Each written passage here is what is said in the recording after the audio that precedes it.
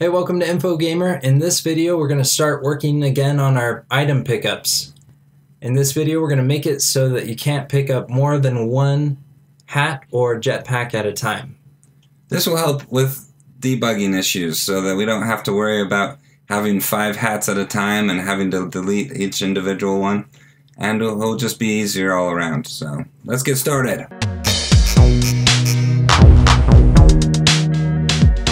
Alright, when you have Unity open, let's go to the body script. Double click on that. Scroll down so that we're at our else if other tag equals hat. And we're going to add some code in here. The first line is going to be an if statement. And we're going to do monster hit. And this is a previous action we've already used before. We're going to use it again with our hat. And it's exclamation equals null. So if it's not equal to null, this if statement will run. Curly brackets. Then the next line is going to be monster hit. And we're going to set it equal to hat. And how we set the string, it's a string, right? Yeah, this is the parameter. How we set this parameter in monster hit is like we would be setting a string with, that's how you set it equal to hat. Yeah, so we've used this action before when we were coding our Doodle Jump's collision or our Box Dude's collision with a monster. And this is what we were using to trigger the game over. And so you can rename this action. It's up at the top with the variables.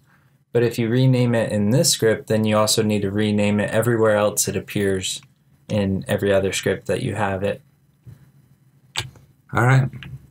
Then we're going to go down to our else if jetpack. It's actually up here.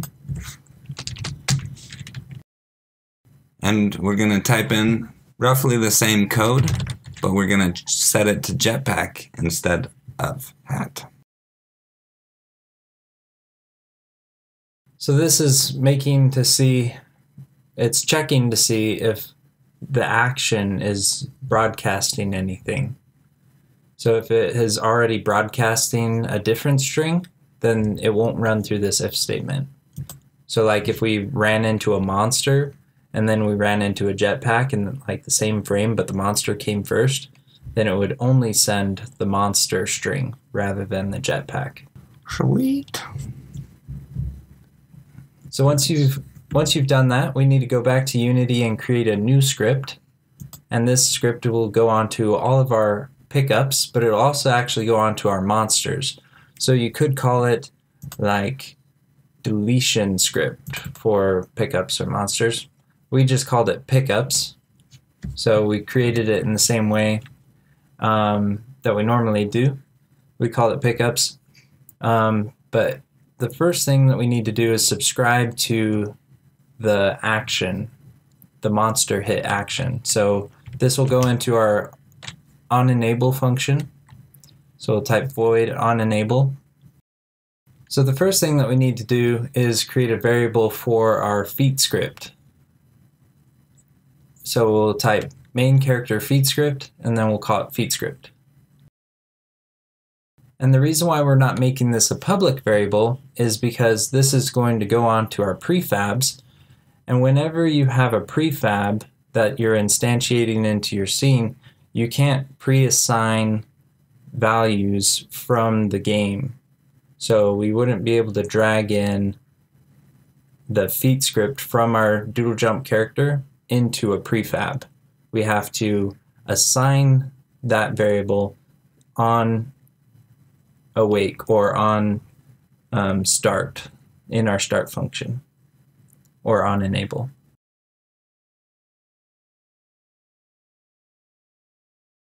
Alright, the first thing we want to do in our onEnable is to subscribe to our body script. So we're going to type body script dot monster hit plus equals monster hit semicolon. Okay, so for this next variable, we need to assign a value to our feat script variable. So above we have our variable main character feat script, and because we didn't make it public, we need to assign it because we can't do it in the inspector. So we call our variable feat script, then we say equals game object, then we need to find that game object, so we're going to use a function, a member function that's dot find with tag, and then in parentheses we're going to write feat script, just feat, because that's what our object is tagged. So we'll go that far. So that gets us the game object that is tagged feat, but we can't save a game object into a variable that has the data type or that's looking for the main character feat script. So we need to get the component. So we say dot get component, then in carets we put main character feat script because that's the data type we're looking for, and then we put parentheses and a semicolon. Alright, we're now going to write some code that's going to unsubscribe us to the monster hit. But that's going to be in our void on disable. And the void on disable is an already written function by Unity that will it will check to see when an item's disabled. Then it will run this code that's in the brackets of the on disabled. And this next line is going to be where we unsubscribe. So it's going to be the same line as the subscribed that we did above, but it will have a minus instead of a plus. And that's all the code that's going to go in void on disable.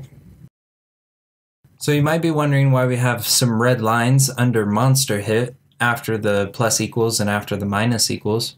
That's because we need to create a function inside this script that's called monster hit.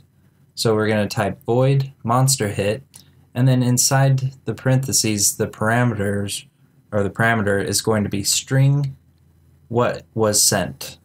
Is what we're going to call it.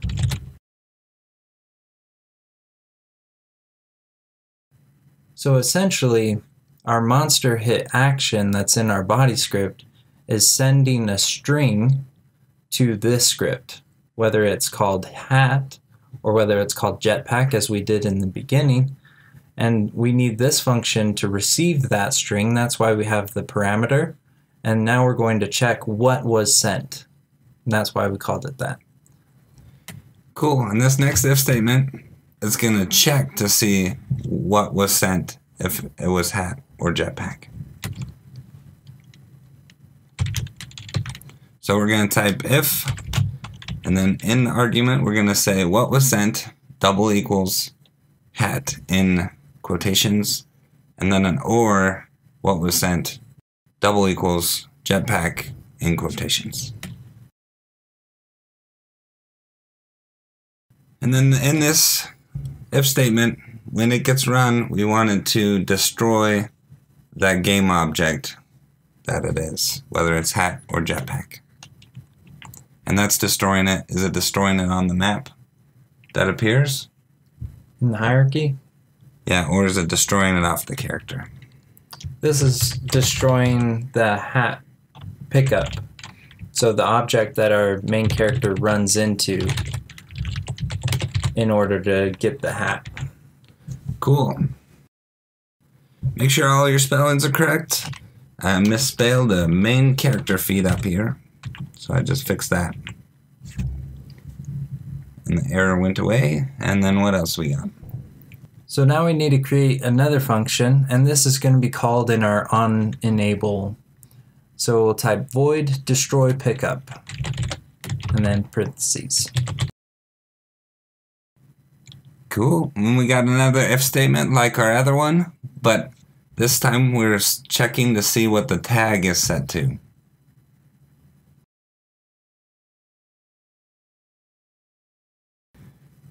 Alright, so in the if statement of the destroy pickup function, we're gonna say for the argument, we're gonna say featscript.hat is not equal to null, or featscript.jetpack is not equal to null.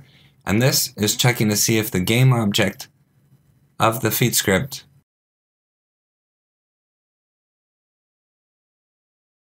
Once one of these are set to not equal null, so the character actually has a hat or a jetpack, we're gonna send it to destroy the object. So destroy, in parentheses, this .game object.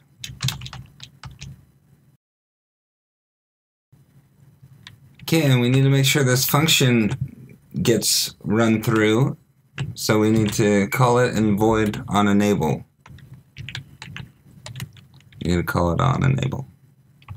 And that would be destroy pickup, parentheses, semicolon.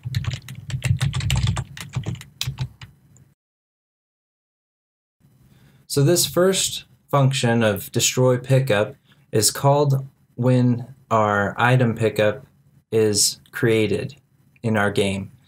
And if our main character already has a hat or a jetpack, we don't want him to pick up another one.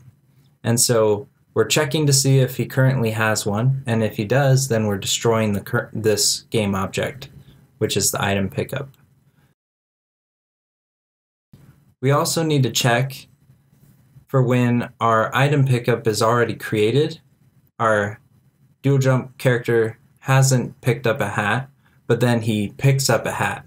And that's why this monster hit function is called, so that when our item pickup is already created, and then after it's created, our doodle jump character picks up a hat or a jetpack, then we destroy this current object. So let's go ahead and save this project and go back to Unity. Now the only thing we need to do in Unity is drag our new script, our pickup script, onto our pickup prefabs. So we put this on our hats and our jetpacks. And if you've already created groups, then you need to go to your individual hats that are contained within those groups and attach this script to it and your jetpacks. You can do this by going to your prefabs folder, finding your hat prefab, and then go to add component, and then go to your add component and find scripts, and then find your pickup script. But we've already added it to ours, so we'll go ahead and remove it. And you can do that to this. And you can do that with your groups as well. If you expand your groups, you can find your item pickups and attach it to those. Hey, thanks for watching till the end. This video, we can't really show you in Unity what it does. In the next video, we will be able to, because the next video covers our player movement when they pick up an item. So instead of it just hovering there in the middle of the screen, it's going to move all the platforms down the right amount of distance. And so we'll be able to show you that no other hat or rocket pickups will be able to be picked up, which is the code we showed you this time. Yeah, it's because they've already been destroyed. And then once that hat pops off, you'll see that there will be rockets and hat pickups after that.